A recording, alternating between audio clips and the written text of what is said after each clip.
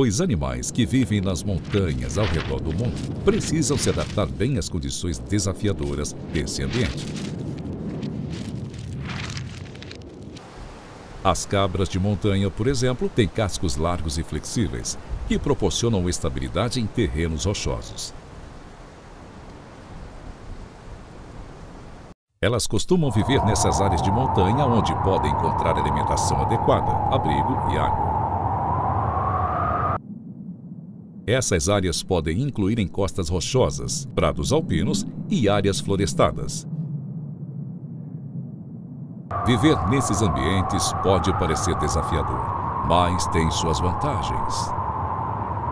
Elas ficam protegidas de inúmeros predadores que poderiam atacá-las em outras regiões. Além disso, mesmo os predadores mais eficazes do mundo podem se dar mal se atacá-las aqui. E, nesse caso, um leopardo não sabia que as cabras iriam fazer isso no momento que ele atacou elas nas montanhas.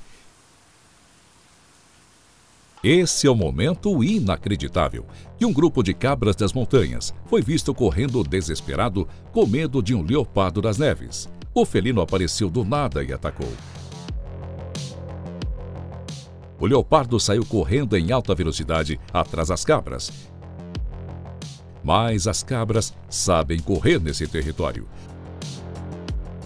Um grupo de cabras saiu correndo para um lado, enquanto o predador foi atrás de uma cabra com seu filhote. Porém, ele não chegou nem perto de alcançá-las. Dessa vez, esse leopardo aprendeu uma dura lição. Se não for pegar de surpresa, ele nunca vai saborear a carne dessas cabras velozes.